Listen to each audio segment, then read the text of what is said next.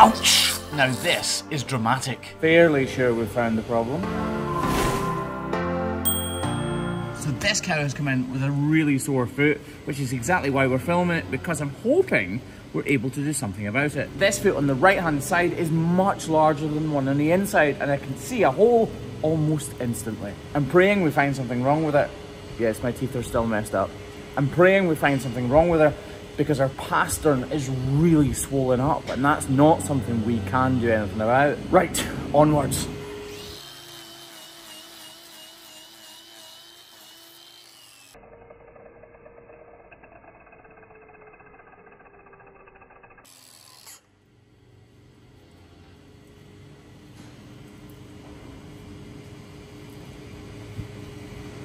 Fairly sure we found the problem. That is incredible, is it not? Poor thing. So I said our pastern was swollen, and obviously, my jeez, oh. And obviously that is why it's been swollen.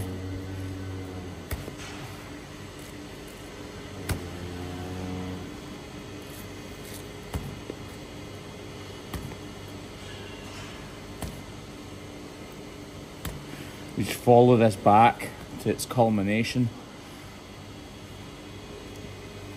There must be a huge cavity in there. We still need to be careful though.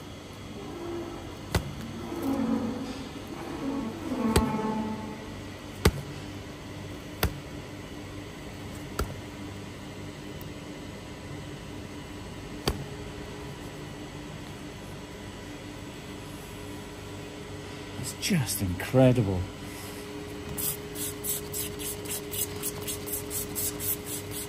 Okay, so we're just going to leave that for a second. We're grabbing the grinder here in an effort to flatten off the interior or medial claw so that we can stick a block on it. We're literally only taking a very minimal amount of weight to get this claw up off the ground. This isn't a case of reducing the size of a medial claw, we're literally only taking a very minimal amount of weight. And while we've got the grinder in our hand, we might as well reduce that lateral claw as much as we possibly can to ensure that every piece of weight possible is up off the ground. Small wooden. Yep. So these are the smallest blocks that we've got, as you're just about to see. Even this one is bigger than that interior claw, meaning that there will be a bit of an overhang that we need to manage. Where's a pretty boy then? Look. Oh, let's have some love for Kev in the comments. I said love, yes, I know his face looks like that, but try to be nice. Say sure. Harsh. The teeth will be fixed soon. Lovely. Not so lovely. Okay, we're gonna get rid of all of this loose detached horn. We can see it's translucent, so we can actually see that there is a portion behind it we need to remove, and obviously this hole goes much deeper than just the surface. I still can't quite get over just how much liquid came out of this. Absolutely incredible. And as you can see, there's actually still some in there. You can hear it more than see it. Now we're not going to take this all the way down to the bottom of the hole, because if we did, we'd be opening our foot up massively, because this must be such a huge cavity. But we are going to make sure that every bit of that infection can get out easily.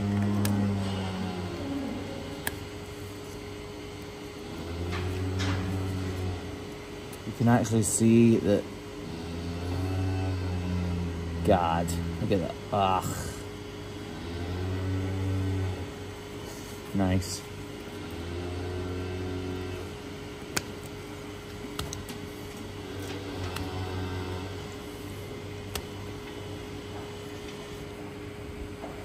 Right, let's get as much of this off as we possibly can, because I can see that it actually travels down the sole. Yep, look at that. Just gonna tease my knife in here. Try to lift it away from the corium.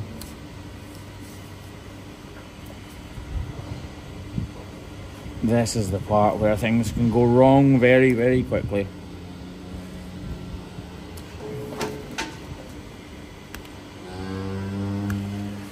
I'm going to put the back of my knife underneath there and try and lift this away. That didn't go very well. Round in a circle and down and lift away. Okay, look at this. If we lift this up, look at that. We're just gonna need to snip this off as gently as we possibly can.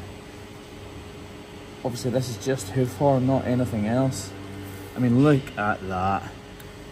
Just look at that. That is just colossal, isn't it? We're not going to do anything else to this at all.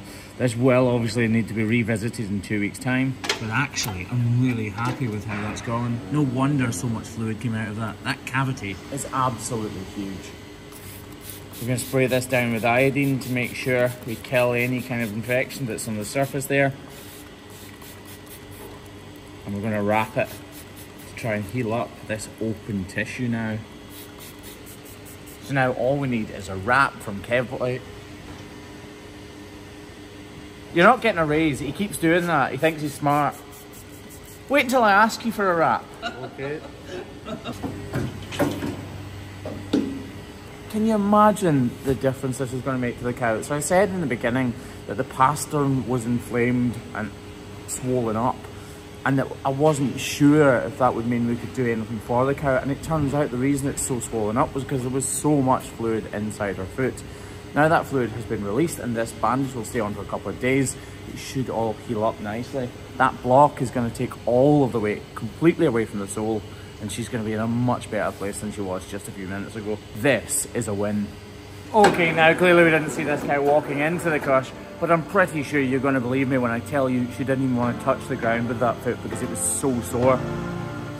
If there's any doubt here, just think how much fluid just came out of her foot, the pressure that would have caused and the pain that would have caused in turn. Trust me, she was not touching the ground with that foot. So I'm hoping what we've done should make a difference within a few steps.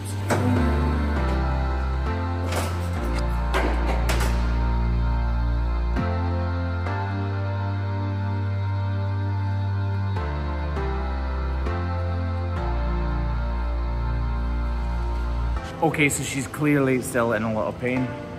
We're going to check back on her in a few minutes. And just like that, it is a few minutes later. And here she is walking now.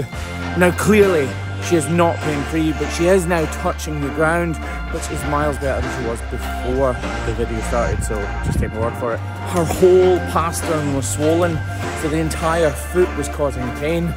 So even with the block on, there's still that pain there. But over the next day or so, she's going to realise that that block has really mitigated that pain and really helped out. So when we next visit her in 2 weeks, I fully expect her to have her foot completely on the ground and pretty much be lameness free. You've been watching the Hoof GP and what I would call a very successful hoof trim. Cheers guys, catch you later.